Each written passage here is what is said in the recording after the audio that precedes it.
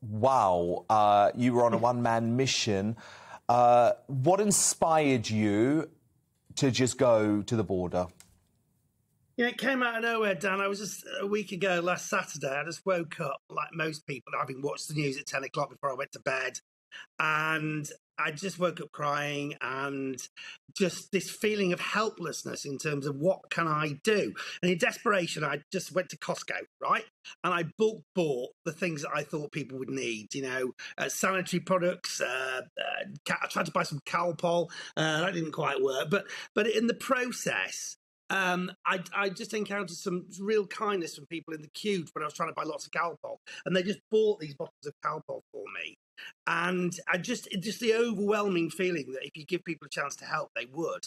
Anyway, for some reason, I just recorded a little thing about this in the car park, and this little video went viral. And as a result of that, I got approached by an organisation called Help from Bournemouth to Ukraine. And they said, we've got lots of stuff here that needs to get to Ukraine, and we haven't got enough transport. And I've got a VW camper van.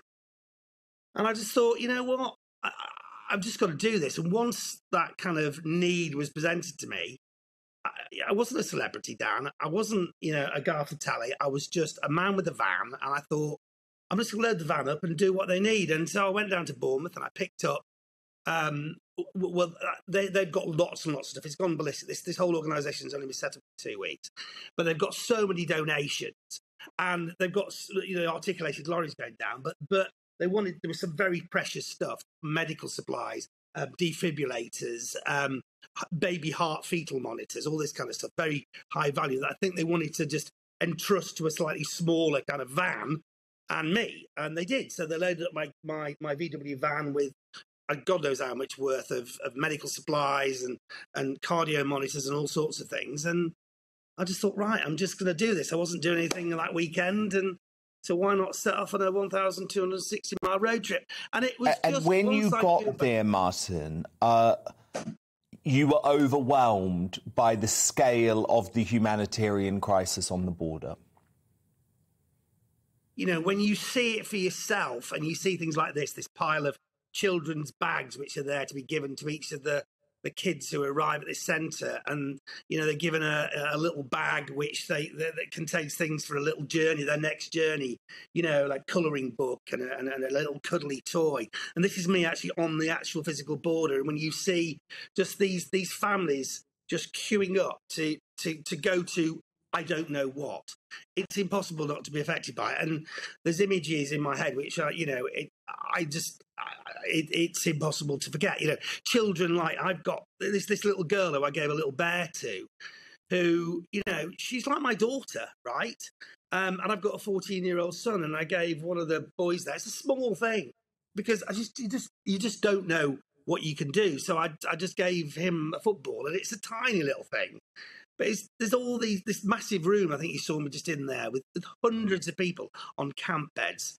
It's right there in front of you. It's not on the news. It's in front of your eyes. No. And Martin, some of the footage you shared was really extraordinary. And I wanted to play one particularly poignant moment when someone had brought a piano to the border. So we'll have a look, and then I'll get you to explain what was going on after. I have a piano here to welcome all refugees and to make like a little bit like a chill out atmosphere kind of. Music helps a little bit out. Can you play? Sure, I can play. Yeah.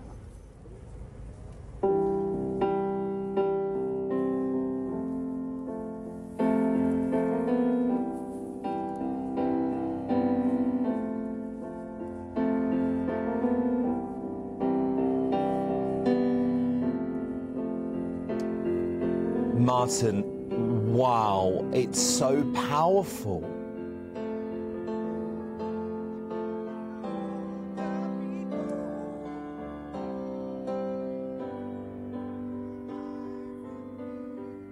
Poland and the Ukraine, a place called Medica, where people are coming across, and you can see the ambulance lights flashing in the background there. People coming across the border, and the first thing he wanted them to hear was music, which it just sends shivers down my spine. You're just showing that again.